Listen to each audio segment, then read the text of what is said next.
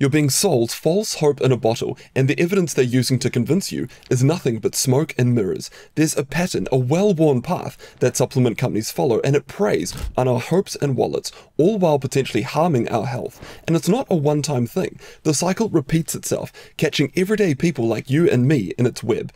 Why am I bringing this up now? Because yet another miraculous supplement is making headlines, and I want to arm you with the knowledge to see through the hype.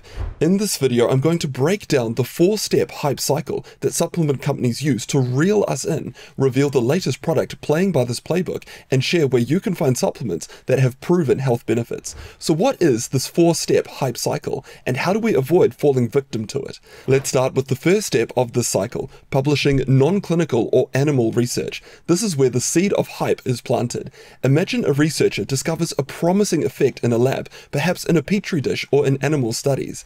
These results are often exciting, showing the potential benefits that could be groundbreaking if they hold up in humans. But here's the thing, transitioning from lab results to actual human benefits is like trying to turn a sketch into a full color painting. The basic idea is there, but so many details are missing. In this world of science, these early findings are just the beginning of a long journey, not the final destination. Consider the case of Fatty15 supplements. The supplement is based on the discovery of C15, an odd-chain fatty acid in dolphins. While some older dolphins developed aging-associated conditions, like metabolic syndrome, chronic inflammation, high cholesterol, and liver disease, others did not. Which begged the question, why did some older dolphins appear to be protected against aging-associated conditions? It turns out that the healthiest dolphins had the highest levels of a fatty acid called C15, which appeared to protect them from aging-related breakdown. This finding sparked the idea that maybe this fatty acid could have similar benefits in humans. But let's pause for a moment. Think about the leap we're making here. Dolphins are incredible creatures, but their biology is different from ours in significant ways. It's like finding a new ingredient that makes a cake taste better and assuming that it will do the same for a stew. The context is entirely different, and so are the potential outcomes. Despite these differences, the excitement around this discovery has quickly grown. It was as if a new treasure had been found, but instead of carefully studying it to understand its true value, it's put to market and sold. This rush is the essence of the second step in the hype cycle, forming a supplement company. With some eye-catching preliminary data in hand, a supplement company is established almost overnight. The goal here is to capitalize on the initial buzz and start selling. It's like finding a shiny object on the beach and selling it as a diamond before you've even had it appraised. The company behind Fatty15 jumped on this opportunity. They took the research from dolphins and quickly turned it into a product for humans. But here's the kicker. They didn't wait for solid, human, randomized controlled trials to confirm whether C15 would have the same benefits in people. Instead, they banked on the excitement and curiosity generated from the initial findings to drive sales. This is where the hype cycle really starts to gain momentum. The company doesn't just stop at creating a product. They need to build a narrative around it, a story that will captivate people's imaginations and convince them that the supplement is the next big thing in health. And that brings us onto the third step, presenting at TEDx Talks and appearing on popular podcasts. This step is all about creating credibility and spreading the word far and wide. TEDx Talks in particular are seen as platforms where innovative ideas are shared with the world. But here's the catch. Just because that idea is shared on a TEDx stage, it doesn't mean that it's been fully vetted or that it's backed by solid evidence. It's more like a polished pitch rather than a peer-reviewed publication. The story of Fatty15 was shared on a TEDx stage, painting the picture of a groundbreaking discovery that could revolutionize health. The narrative is compelling. A humble researcher discovers a natural substance that could change lives, but the fine print, the lack of human evidence, often gets lost in the excitement. It's like a magician performing a trick. You're so captivated by the show that you don't notice the sleight of hand. The audience is left in awe, convinced that what they've just seen is real magic, when in reality, it's all smoke and mirrors. So let's take a moment and examine the human evidence for Fatty15 supplements, because this company in particular has done something that really irritates me. On their website, they share a blog post about a human study. They start by saying that this study has added further support that many of us have a nutritional C15 deficiency called cellular fragility syndrome. So back up a second here. This company discovered discovered C15. Then they created a target range, and if your levels are below that target range, not only are you deficient, you have a syndrome, and that invented syndrome is called cellular fragility syndrome.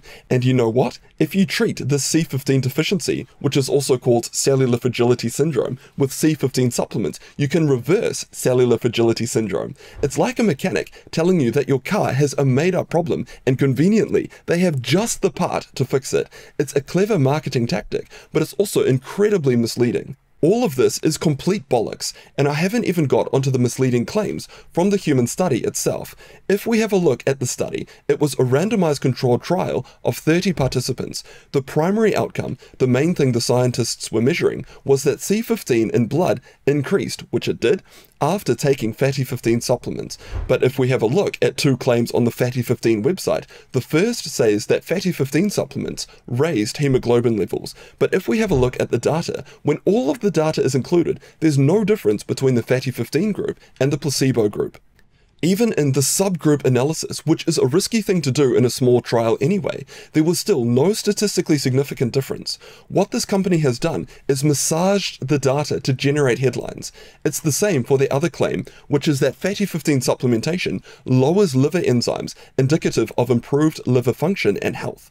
When all of the data is included, there are no statistically significant differences. The only value that approached statistical significance was GGT, but that only approached statistical significance because in the placebo group, the GGT went up. There was no change in the Fatty15 group. So again, it's only when they massage the numbers and do a subgroup analysis that they find something statistically significant. If you torture the data enough, you'll produce the results you want. And even after torturing the data, the authors did not see differences in cholesterol, blood sugar levels, insulin, or inflammation. But once the story is out there, the buzz builds and the supplement company gains a following.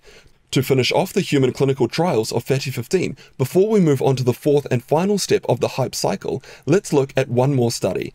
A March 2024 trial compared diet and fatty acid supplements for treatment of fatty liver. A healthy diet improved weight and liver fat, but Fatty15 supplements had no effect. That's it. Those are the two human randomized controlled trials of Fatty15. Everything else is associations, and this company has taken animal research, single-cell research, and associations to create this page claiming 36 cellular benefits and 80% stronger cells. But unless you know how to read through this marketing, Fatty15 supplements sound evidence-based and something we should all take, and this is where the fourth and final step of the hype cycle comes into play. Making money, and then I'll discuss how to find supplements that actually work. By this point, the supplement is marketed as the next big thing in health, with promises that it can do everything from improving your metabolism to boosting your immune system. All of this is happening while the actual evidence in humans is sparse at best. It's like selling tickets to a concert before the band has even confirmed they'll play. The goal is to sell as much as possible before people start asking too many questions, or before more rigorous research can be conducted that might contradict the initial claims. The cycle thrives on urgency and the fear of missing out. People are drawn in by the allure of a quick fix, a miracle pill that promises to solve their health issues with minimal effort. It's a narrative we all want to believe in. Who wouldn't want to take a simple solution to their complex health problems? But the reality is that health doesn't come in a bottle. They require time, effort, and often a multifaceted approach. Supplements like Fatty15 capitalize on our desire for easy answers, but they often leave us with nothing more than an expensive placebo at best, and at worst, they can cause harm. The real danger here is that the cycle not only wastes money, but it also has the potential to erode trust in science and medicine. When people realize they've been sold a product that doesn't live up to its claims, they can become disillusioned with the entire field of healthcare.